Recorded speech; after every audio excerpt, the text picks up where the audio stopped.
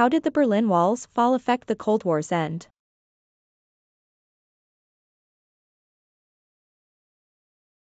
The fall of the Berlin Wall had a significant impact on the end of the Cold War. To understand its historical context, we need to trace the major events leading up to this pivotal moment. Yalta Conference, February 1945. The leaders of the Allied powers, Franklin D. Roosevelt, Winston Churchill, and Joseph Stalin, met to discuss the post-war reorganization of Europe. They agreed to divide Germany into 4 occupation zones, with the Soviet Union controlling the eastern part, including Berlin. Post-war division. After World War II, tensions between the United States and the Soviet Union began to rise, leading to the onset of the Cold War. In 1949, the Federal Republic of Germany, West Germany, was formed, while the German Democratic Republic, East Germany, was established in 1949 as a Soviet satellite state. Berlin Blockade, 1948 to 1949. In response to West Germany's integration into the Western Bloc, the Soviet Union blockaded West Berlin in an attempt to force the Allies out.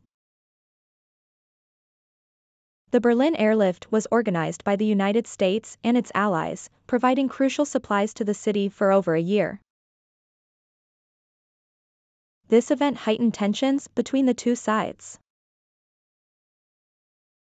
Construction of the Berlin Wall, 1961. As a result of increasing tensions and a large number of East Germans fleeing to the West, the East German government, with Soviet support, built the Berlin Wall to physically divide East and West Berlin. This wall became a symbol of the divided Cold War world. Détente, 1960s to 1970s. In the late 1960s, a period of thawing tensions known as détente began. It included various negotiations, such as the Strategic Arms Limitation Talks, SALT, aimed at reducing the risk of nuclear war between the United States and the Soviet Union. Soviet leadership changes. In the 1980s, new leadership emerged in the Soviet Union with Mikhail Gorbachev becoming General Secretary of the Communist Party in 1985. His policies of glasnost, openness, and perestroika restructuring aimed to reform the Soviet Union's political and economic systems. Eastern European revolutions. Inspired by Gorbachev's reforms, Eastern European countries started to demand greater political freedoms.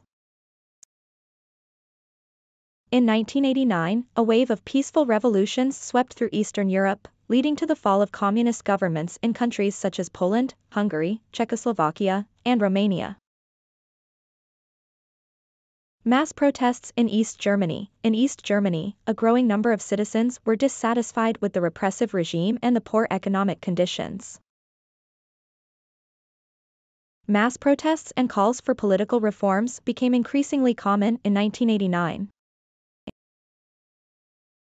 Opening of the Berlin Wall, November 9, 1989. Due to a series of miscommunications and a lack of clear orders from the East German government, the border crossings between East and West Berlin were opened. Thousands of East Germans flooded into the West, and people from both sides of the wall began tearing it down, symbolizing the end of the division. German reunification, 1990. Following the fall of the Berlin Wall, negotiations began to reunify East and West Germany. On October 3, 1990, Germany was officially reunified, marking the end of the Cold War division in the country. The fall of the Berlin Wall represented a turning point in the Cold War, as it symbolized the collapse of Soviet control in Eastern Europe and the gradual end of the division between the capitalist West and the communist East. It paved the way for further political changes, leading to the ultimate dissolution of the Soviet Union in 1991 and the end of the Cold War. Thanks for watching. Please like and share this video.